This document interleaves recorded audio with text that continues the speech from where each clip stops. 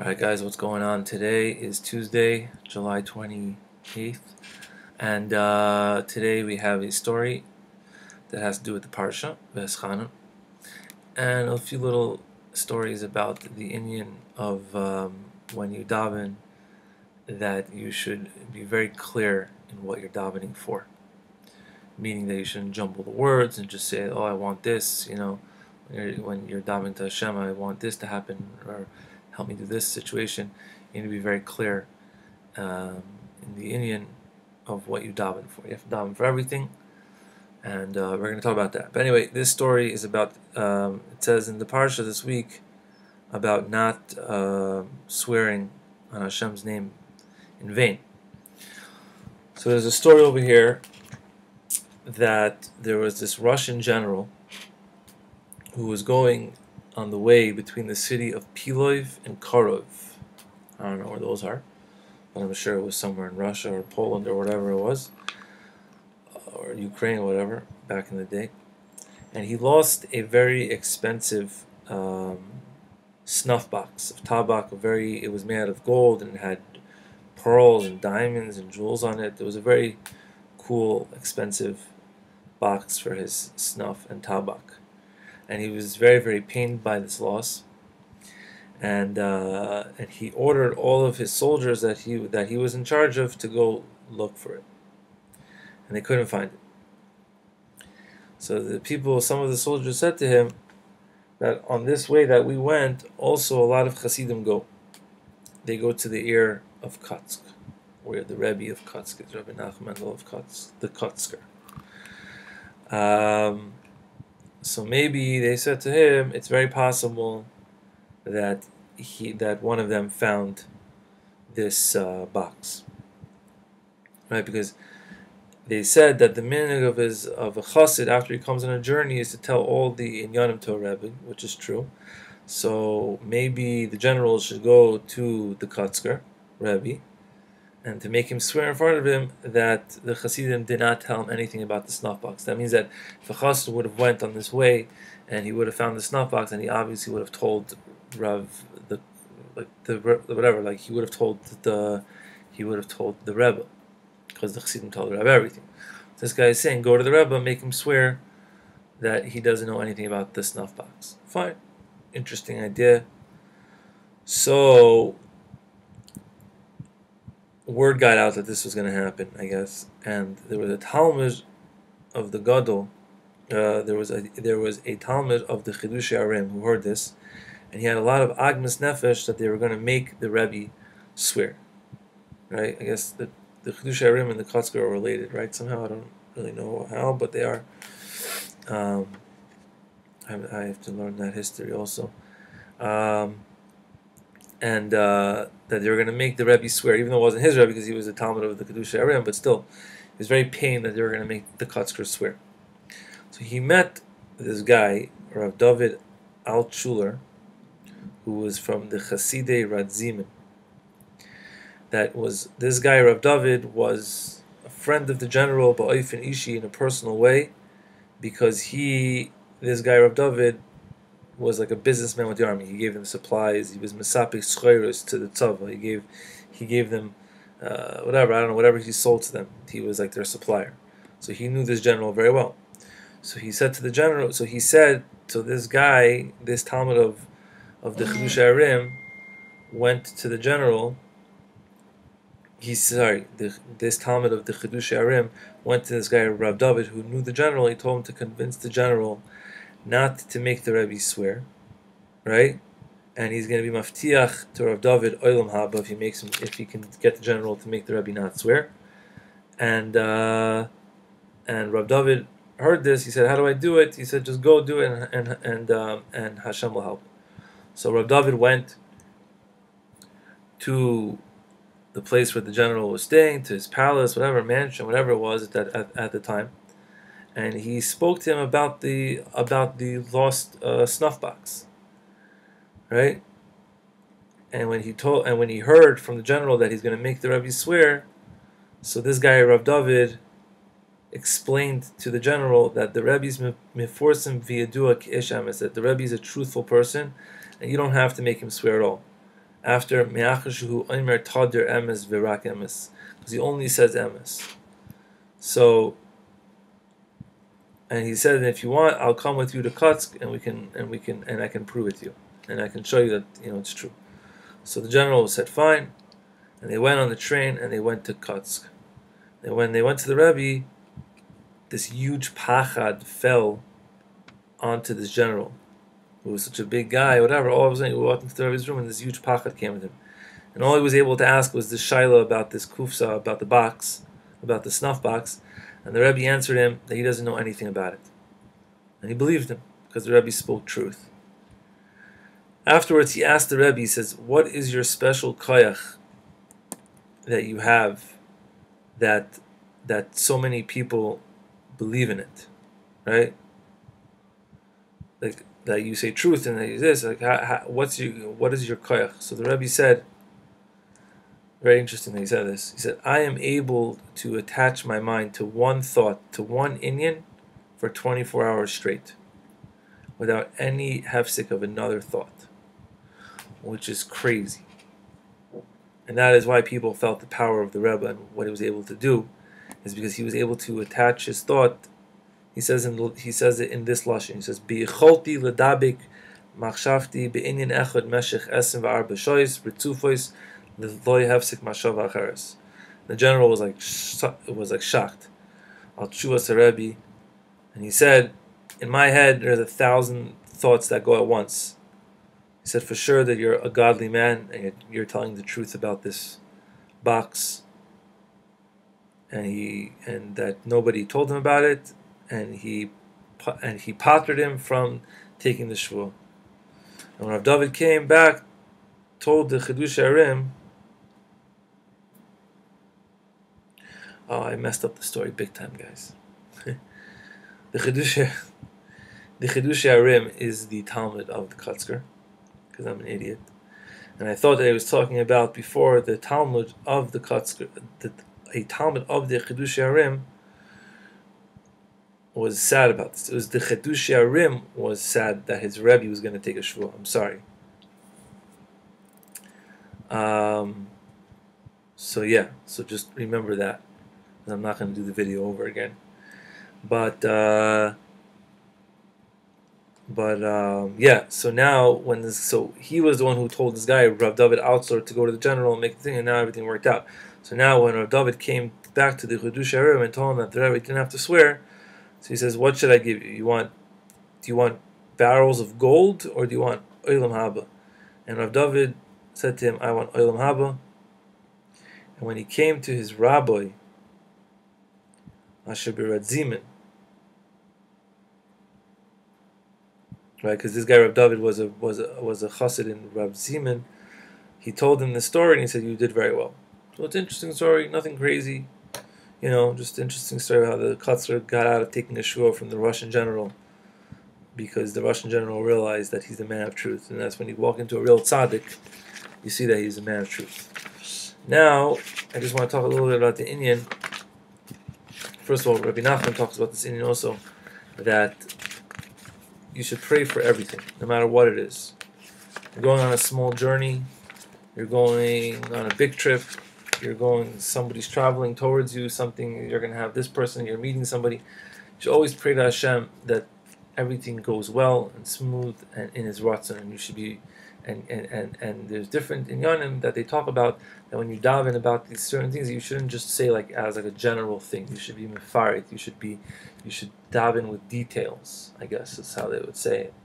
So, you can't just, if you say something too general, then, you might not get the result that your prayer was answered for, what you wanted. And these are deep inyanim that it's not fully, completely understood by my small mind.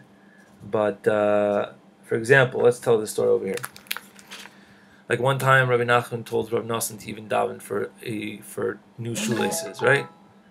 His shoelace ripped. He's like, "What? Daven for a shoelace? I just go to the store and buy." He's like, "But go. You have to daven for everything. Even if you just go to the store and buy one, even if this, you could daven for it. Hashem will help you have money to buy a shoelace." Back then, it was probably different. Whatever it was, I'm saying just anything that you need, you should daven to Hashem and always be thanking Hashem and all that stuff.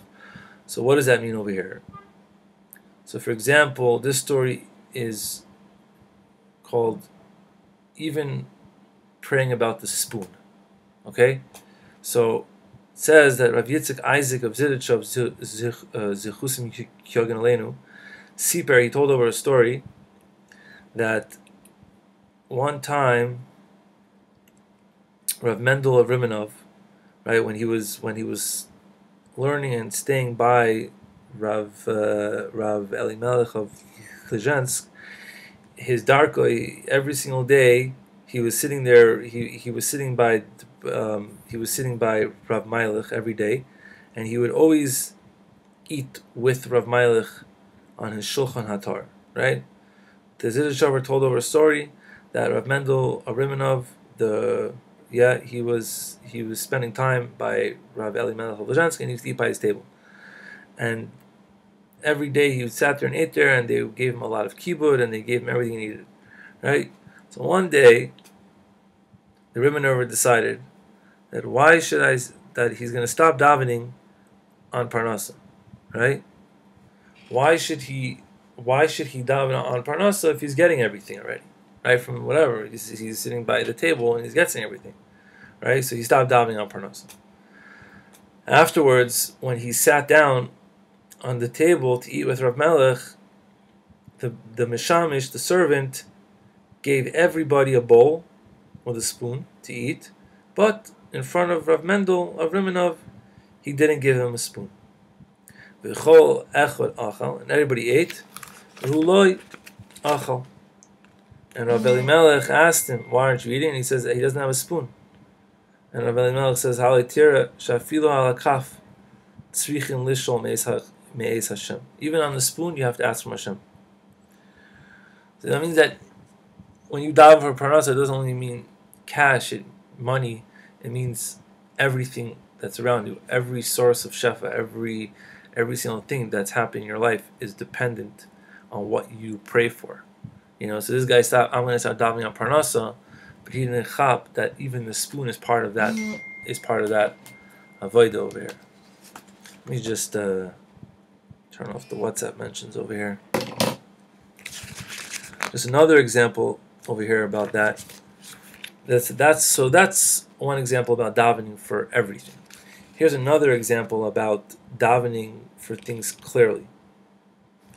So it says over here, is Chassid Rav Heschel Mikrinki. I don't know who that is. I don't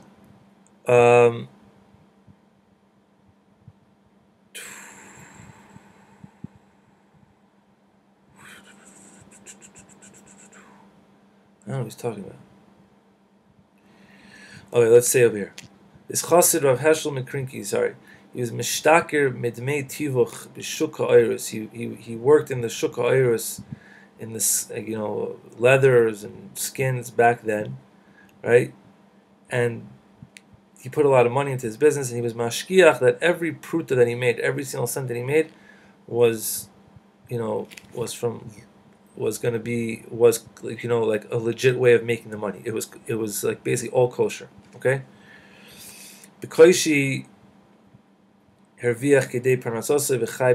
eventually he made enough money that he was able to live, but he still lived pretty poorly, but he was since he was a chassid, he made sure that every cent he made was pure and it was in halacha and everything like that. Fine. So he said to his friend said to him, Harav HaKadosh Rav Moshe Midner said to this chassid, he says, listen, in the Medrash it talks about a chassid echad that was going on the way and he was very tired in the desert, and he davened to Hashem for a chamor, a donkey. Ach loy piresh chamor lerechiva. He did not explain in his davening that he wanted a chamor for riding, right? He just said a chamor. And what happened? Right away, an Arab Seicher came. This is a story in the Medrash.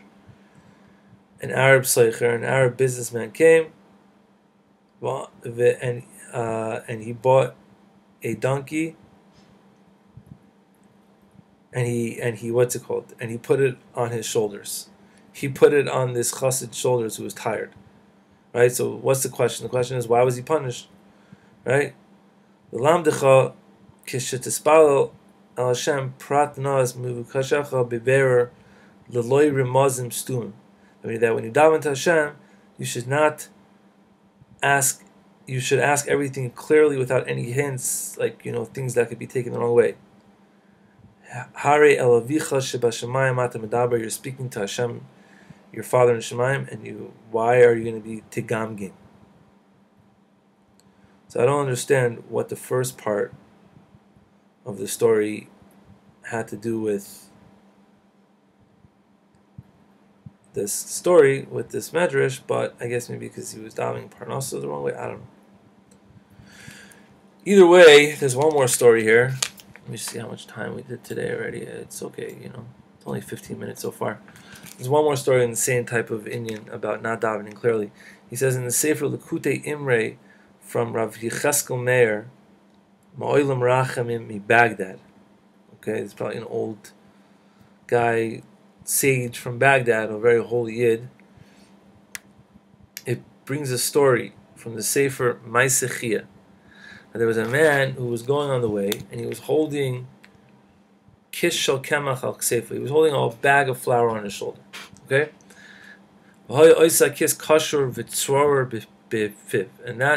and this bag was tied, and tzror b'fiv. It was like sealed, whatever, at the mouth of it. Okay, so obviously that no flour could fall out. And when he came to one place that was full of mud and tar, whatever, very place, and he went inside of it, and he was in danger. I guess there was a lot of mud; he could have drowned, whatever it was. And because of his fear, he wasn't able to even get out of there at all. Right? And he davened to Hashem, and he said, "Ribono shel olam, heter hatzrura." Right? Hashem, take me out of this. I guess he was trying to say tsaras, but he said tzrura. Ad shahutra hatzrura shefi hakis v'nishbach kol hakemach batit. Kol hakemach batit.